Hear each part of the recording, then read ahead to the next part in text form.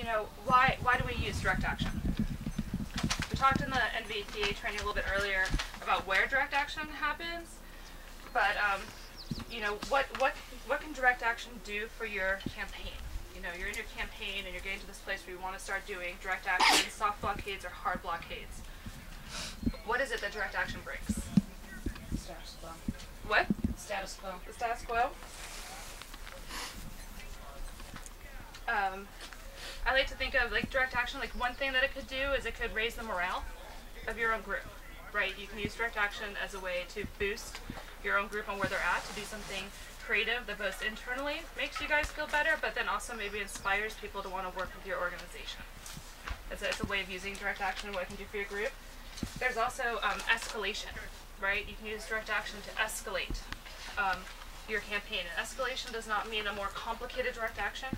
For the next one, it doesn't mean a more aggressive direct action necessarily, but it means that you're,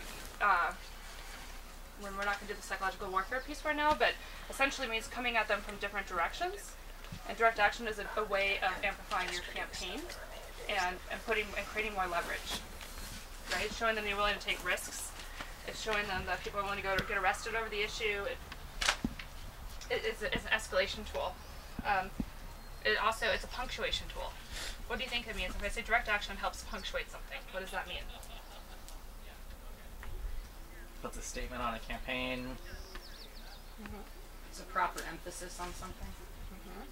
It could be used like as maybe a milepost to be like, hey, 10 years ago, this oil spill happened. Right? Emphasis on something, bring some focus back.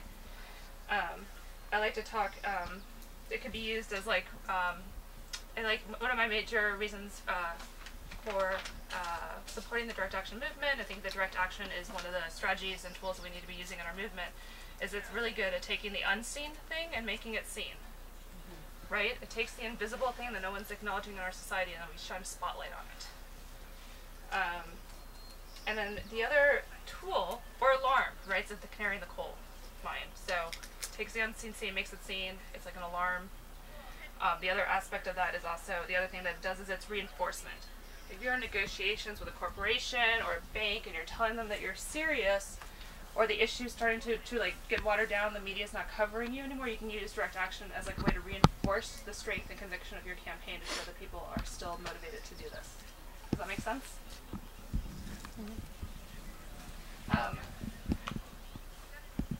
So you start talking about some soft blockade tools. We have two types. When we talk about blockades, we talk about soft or hard blockades, and all we're talking about with soft blockades versus hard blockades is whether or not you're using tools. If you're using tools for your blockade, then that's a harder blockade. It's not harder, it's just we call them hard blockades. Soft blockades are using your body. So what comes to mind when we think of a soft blockade? Arms locked. Right? Arms locked, sitting down. How many people have been a part of a sit-in? What are some tips and lessons learned from that? What worked, what didn't work? It's a numbers game. Like, I mean, you can have, a group of really determined people, but it comes down to how many points of entry you're trying to cover and how many people you have to cover them. I mean, you can be really, really determined and like, I'm not moving, but, if there are only 20 of you and there are 2 points of entry, the police or whoever are going to get through.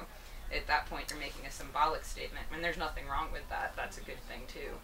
But I think people don't think about it in terms of math often enough. I hear people come up with let's shut down the Chase building. 12 points of entry. How many arrestables do you have? Yes. Good point. What else? What else has worked for people with soft blockades, with linking arms?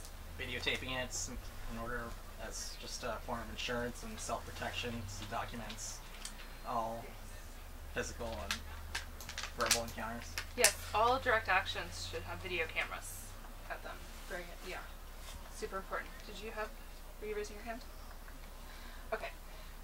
So soft blockades like this could work out in the forest. You're just physically standing between the bulldozer and the worker, and you're kind of like saying you have some high hopes that the person behind the vehicle cares enough about not taking a human life or causing harm to a human.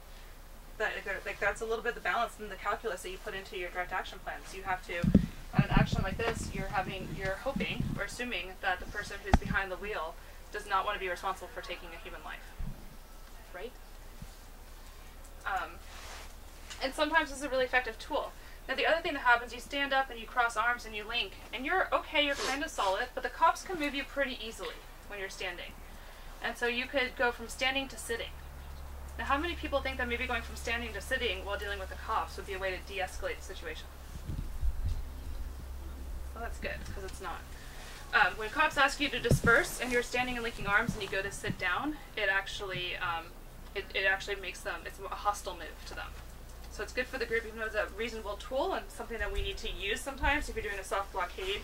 Often soft blockades come out of spontaneous actions, right? Maybe you are, you had a plan to do a more complicated blockade, or you had a plan to just confront the CEO of the company when you were there that day, or get on stage when the CEO was getting his award, or the politician was getting their award that night, and you got inspired to just like sit down and link arms and have a protest because you want to highlight the issue more, or maybe it's a stall tactic because media hasn't gotten there yet.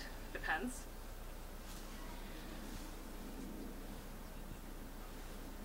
So that's sitting.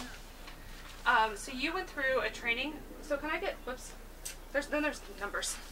Can I get everyone to sit in a circle who's comfortable touching people?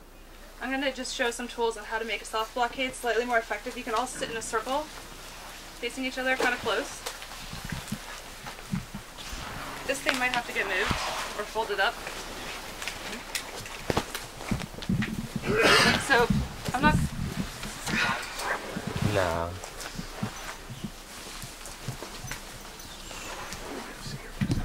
Actually, you know what? I'm going to ask for no video coverage of this one.